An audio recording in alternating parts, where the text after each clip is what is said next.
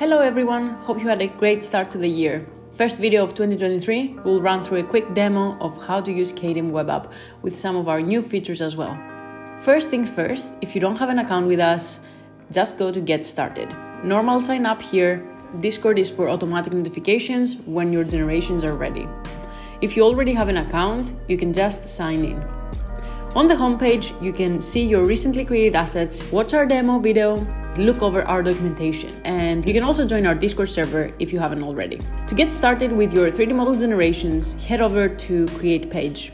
Here, you can upload anywhere from 1 up to 6 images of the object you want to generate, keeping in mind our input guidelines, which are detailed in our documentation as well as to the right of the page. If the background of your image is too complex, you can use the Remove Background functionality.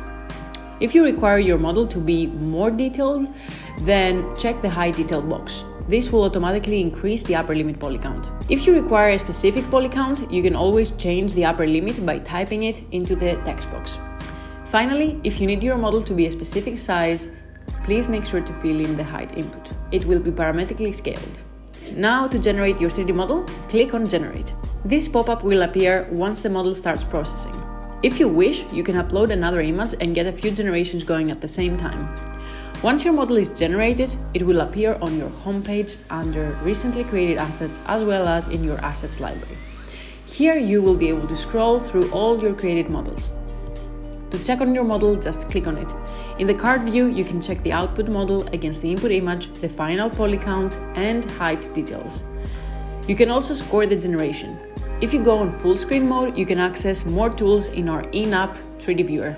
Again, compare your image with the input, check out the dimensions of your asset, color your model or try our automatic texturing beta, ask for an iteration, view the wireframe of the model and check the topology, download your 3D model in your preferred format including OBJ, FBX, GLB, GLTF, and USD, or share your model with whoever you want by enabling sharing and copying the link. This is all you need to know to get started modeling with Kaedim. Thanks for watching and happy modeling!